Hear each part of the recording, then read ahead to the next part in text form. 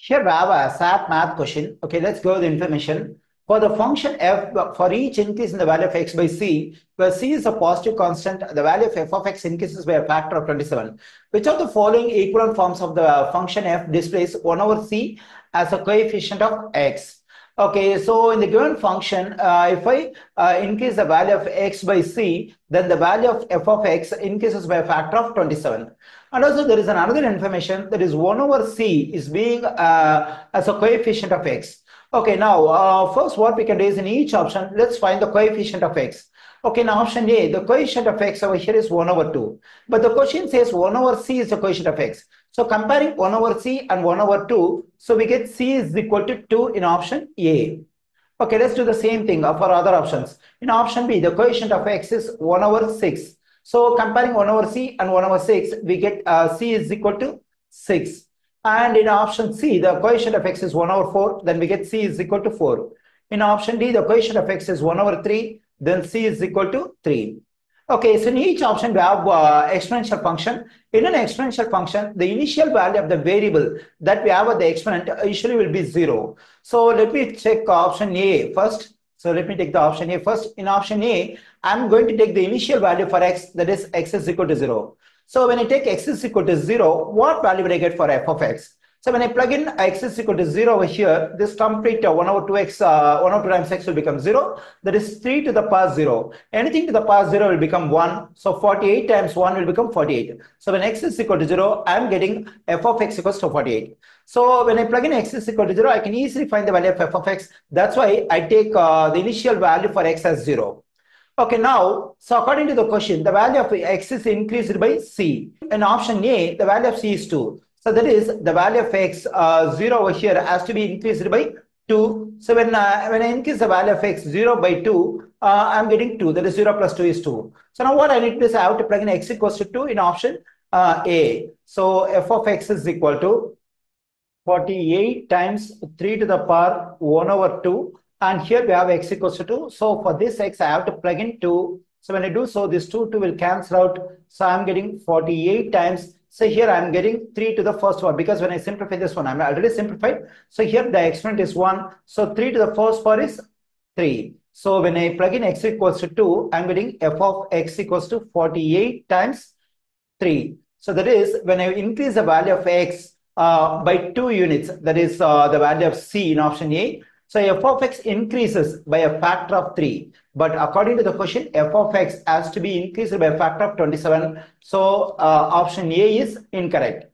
Okay, now we can check option B. Okay, let me write option B. In option B also, I'm taking the initial value for x, that is 0. When I plug in x equals to 0 over here, so 1 over 6 times 0, this part will completely become 0. So when this part completely becomes 0, then we get 3 to the third power whole to the power 0. So for anything to the power 0 will become 1. So anyways, the value of this part becomes 1.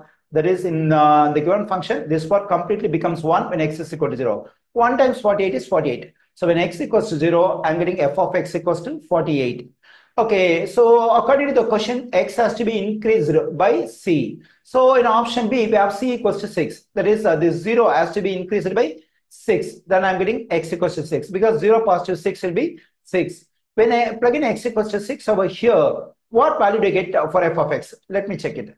So f of x equals to 48 times 3 to the third power 1 over 6 times 6. So the 6 will cancel out, it becomes 1. So I'm getting 48 times 3 to the third power to the power 1. So the exponent 1 can be ignored. So what's the value of this 3 to the third power? It's 27. So we get 48 times 27. So when I plug in x equals to 6 into the exponential function in option B, I'm getting f of x equals to 48 times 27. So when x is increased, when the initial value of x is increased by 6, that is the value of c in option B, f of x increases by a factor of 27. So it means it satisfies the condition given in the question.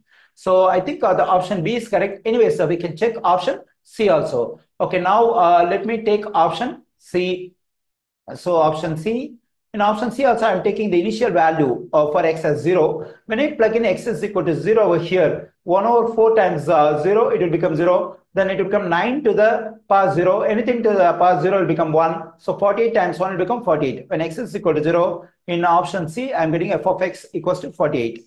Okay, so now in option C, the value of C is 4. So according to the question, the value of x has to be increased by C. So here the value, initial value x, the initial value of x 0 has to be increased by this 4. So when I do so, I'm getting x equals to 4. So now I have to plug in x equals to 4 in option C. Let me do it. So f of x equals to 48 times 9 to the power 1/4 times 4. So this 4 will cancel, it becomes 1. Then I'm getting 48 times 9. So when I plug in x equals to 4, f of x equals to 48 times 9. So in option C, when I increase the value of x by 4 units, what do I get, or what value do I get for f of x? So actually in option C, the value of C is 4. So that is, I increase the value of x from 0 to 4. F of x increases by a factor of 9. So, but it does not satisfy the condition given in the question. That is, f of x increases by a factor of 27. So I don't think option C is also, option C is incorrect. Okay, now let's verify option D. So let me take option D. In option D also, I'm taking the initial value for x as 0. When I plug in x equals to 0 over here, what will happen? So this part will become 0, that is 27. So when I plug in x equal to 0, 0 times this factor will become 0, whole to the power 1/2. So here, whenever we have two exponents like this, we can multiply the two exponents according to the power of a power rule. When I do so, I'm getting 27 to the power 0 times 1/2 is 0. So finally it becomes 1. When x is equal to 0, this complete part becomes 1. 1 times 48 is 48. Okay, so we get f of x equals to 48 when x is equal to 0. Okay, so now where the value of x has to be increased by c. In option D, the value of c is 3. So the value of x 0 here has to be increased by 3. Then I get x equals to 3.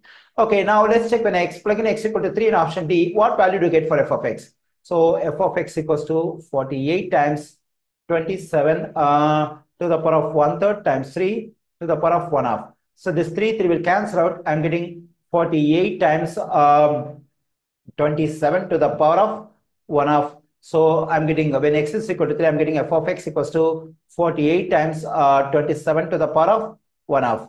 So when I increase the value of x from 0 to 3, that is the value of c is 3 over here. So what's happening the value of f of x in option D? F of x increases by a factor of 27 to the power 1/2. But f of x has to increase by a factor of just 27. But here f of x is increased by a factor of 27 to the power 1/2. So option D is also incorrect. So only in option B, when I increase the value of x by c, that is c is equal to 6 in option B. When I increase the initial values of x 0 by 6, f of x increases by a factor of 27. So it satisfies the given condition. The correct answer choice for this question is option B.